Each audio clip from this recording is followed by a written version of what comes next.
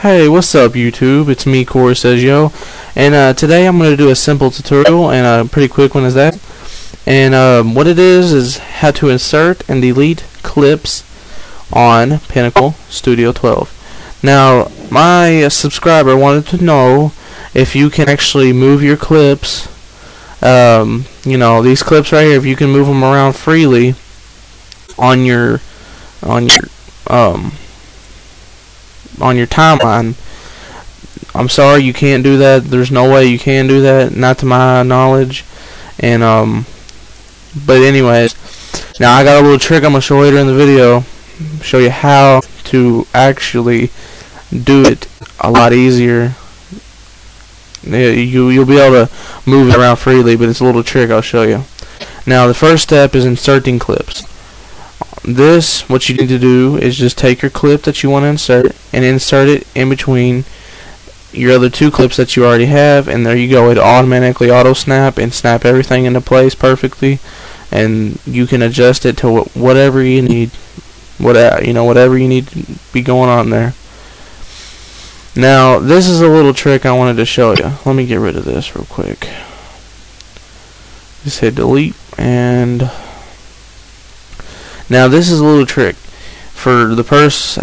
I don't know your name, but whatever you wanted to do with you said you wanted to move around on the timeline freely.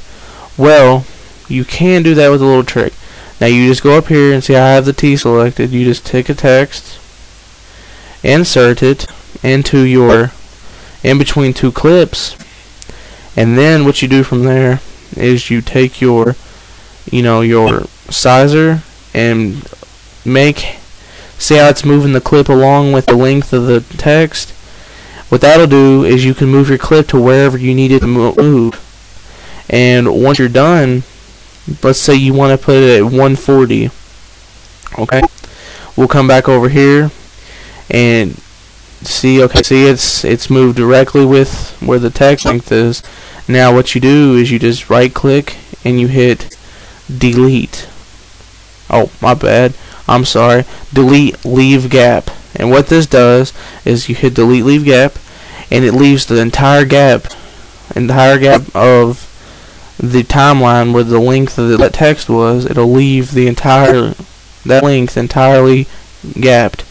So that is one way you can actually move your clip around freely on the timeline. I hope this helped you, because it was pretty. I just actually learned this today. I didn't know I could do this, but anyways, I thank you for watching. Hope it's helped. Thanks for watching. Thumbs up if you can. Subscribe, comment, or send me a message if you need any help at all. I'll try to help to the best of my ability. I thank y'all for watching, and y'all have a good night.